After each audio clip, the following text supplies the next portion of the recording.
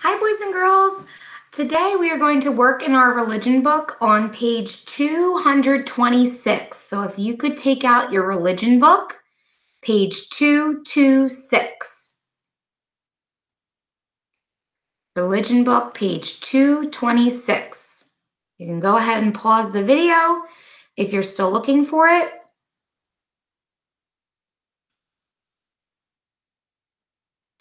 The last few pages in our religion book, we have been talking about Jesus's love and Jesus's love for us.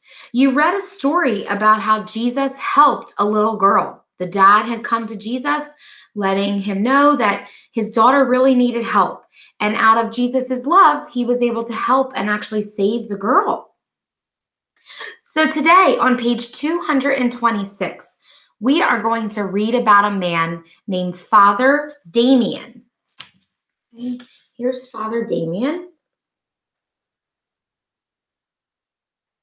Father Damien worked with a very, very special group of people in Hawaii. Okay, he is known for working with a group of people that no one else wanted to even look at. Okay, they were almost afraid of this group of people. And this story is called Father Damien and the Lepers. As I'm reading, I want you to watch for the love that Father Damien had for these people. It's called loving service. He was willing to do anything for them. Page 226, Father Damien and the Lepers. Long ago, a sickness known as leprosy infected many people in Hawaii. Lepers were people sick with a terrible skin disease. Okay, it was on their skin. People became very afraid. Many thought that if they got near the lepers, they would get sick too. So they sent the lepers far away. The lepers lived all alone on an island called Malachi with no one to help them. When Father Damien learned about the lepers, he remembered the work of Jesus. Jesus was not afraid of sick people, not even lepers. Jesus spent time with them. Often, he healed them. Father Damien wanted to act as Jesus would. So he decided he would go to the island and live with the lepers. He helped them build houses and grow food. He taught them about Jesus. He kept their bandages clean.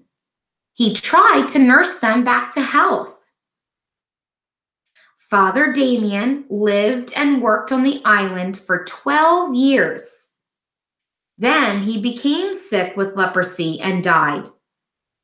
To this day, the people on Malachi give God thanks for Father Damien's help.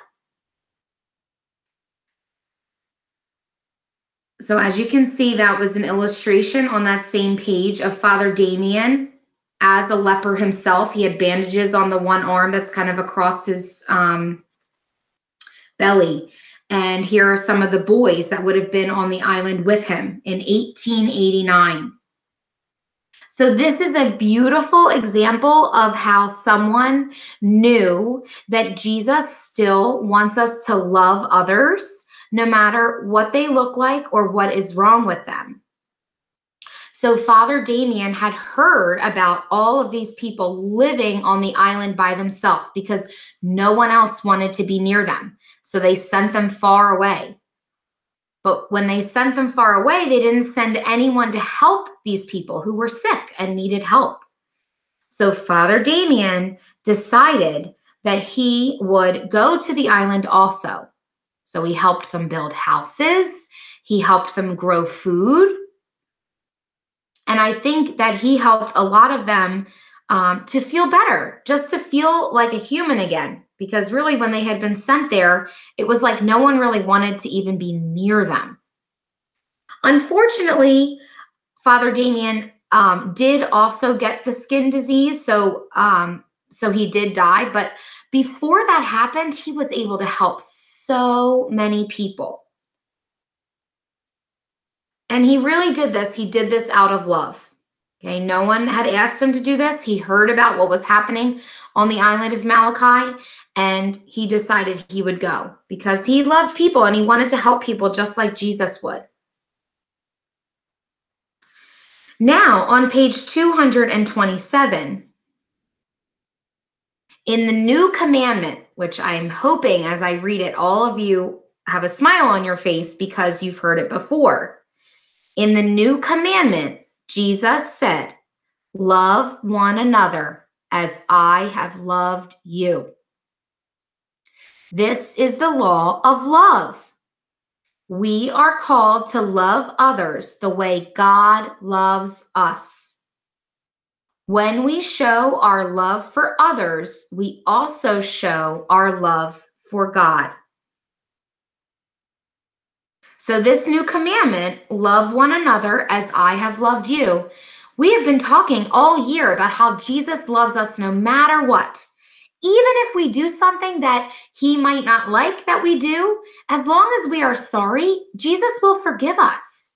So something like this, the new commandment, it's called, love one another as I have loved you.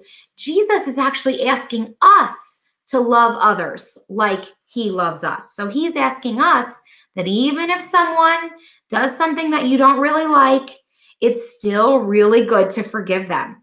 For example, maybe your brother or sister did something that hurt your feelings or even hurt your body. Okay, they hit you or really hurt you.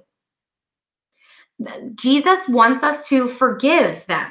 Okay, so when your sibling says that they are sorry, you want to forgive them and then go back to loving them just like Jesus would. So we believe when we love others, we are following Jesus. We are also showing our love for God. In the new commandment, Jesus tells us to love one another as he loves.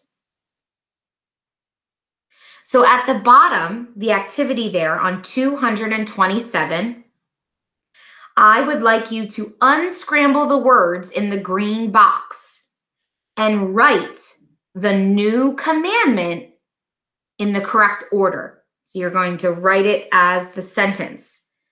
It's written in two places that you could copy. So it's at the top of the screen, the top of the page, in quotes, love one another as I have loved you. And it is also written in the green box next to that lighter green box with all the words scrambled up. So I'll give you a few minutes to write our new commandment given to us by Jesus. It's exactly what Jesus said. Love one another as I have loved you.